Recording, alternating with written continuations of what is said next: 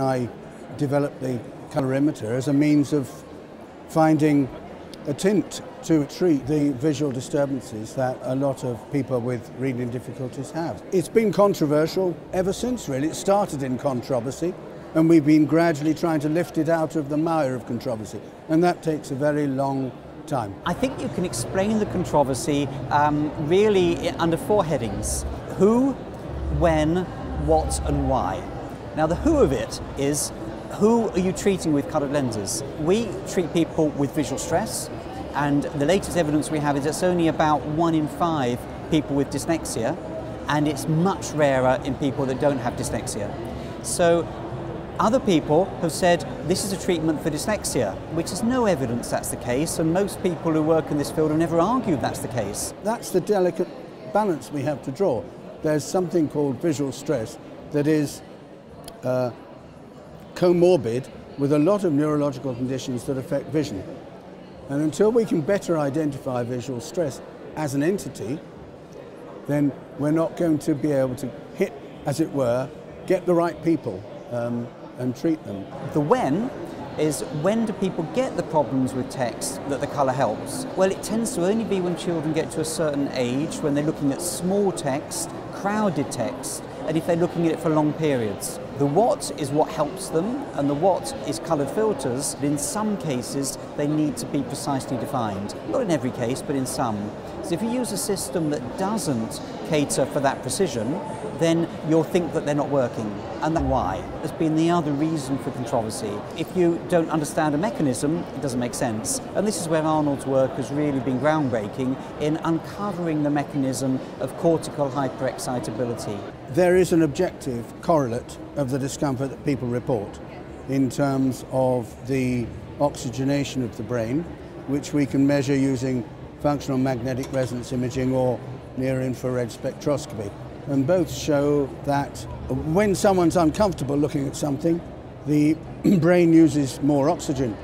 And when you provide the appropriate colour, it uses less, which is nice. And incidentally, it also shows that if you provide the slightly wrong colour, it doesn't work. The interesting thing now, though, is we're talking about reading problems. Actually, most of the patients who are referred to my practice for colorimetry, which is perhaps 1 or 2 a week, are not referred to do with reading problems. Most are referred by neurologists because of people with visually precipitated migraine or epilepsy or other neurological conditions. So the use of the colorimeter in optometric practice is broader than previously we thought. I think the guidance produced recently by professional bodies, so by the College of Optometrists and by the AOP, is very useful. I think it's helpful for practitioners to have that guidance. As you'd expect, the emphasis is slightly different. The college guidance is more cautious, more academic. The AOP guidance is more clinician-friendly, more user-friendly for the busy clinician to use in their practice. But I think both of the guidelines make some useful, important points. They say, first of all, it's not a treatment for dyslexia. Agree completely. Secondly, they say you should rule out conventional optometric problems first. And we've always said this, but it can't be stressed enough, that if you get a child that's reporting symptoms with text, and these are the children we're interested in, you should first of all look for the routine things like refractive error, binocular vision problems and so on, and only look at colour as a potential treatment once you've ruled out those other factors. You need to make it clear that the evidence for this is not strong. That's the emphasis of the college guidelines, but actually that's something optometrists do and need to do with most things they do. We've got a paper in Press in Optometry in Practice looking at 10 commonplace optometric activities. If you ask a question for how many of those is there strong evidence, it's 2 or 3.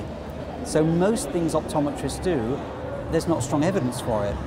That's slightly appropriate because the risk of what we do is much lower than the risk, for example, of drugs and surgery. But it does mean that we need to convey uncertainty to patients. We need to explain what's controversial. We need to explain evidence-based practice. Now, evidence-based practice is not just about research, it's about integrating research with the clinician's experience and with the practitioner, with the patient's and parents' wishes too. So it's all about recognising the individual practitioner, the individual patient, and discussing with them pros and cons and areas where there's some uncertainty, but also feeding in that practitioner's experience too. Medicine is conservative, and that's appropriate.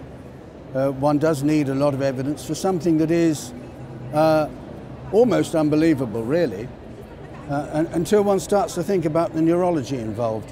And when one does, you begin to realise that we know very little indeed about the interaction between colour and spatial vision. Until we know more, we won't be able to predict which particular colour people choose, and unfortunately we haven't found a correlate of that colour yet. When we do, of course, it'll help us enormously to get to the mechanism. If you do want to get involved in this, there are some good papers that you can read that really give you a good summary. The book that Arnold, Wilkins, Peter Allen and myself wrote, that gives a good starting point. But the more recent papers also need to be looked at, and I think the Delphi study is a way of coming up with some diagnostic criteria.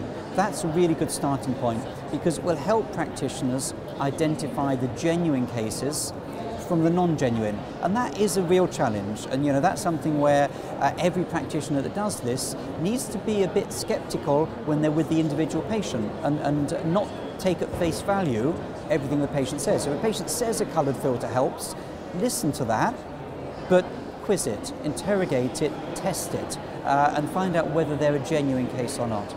There's going to be some case studies published in Optometry today, later in the year, that should help to throw some light on this and give some real life examples that will help to exemplify what can be done and, just as importantly, what can't be done with coloured filters.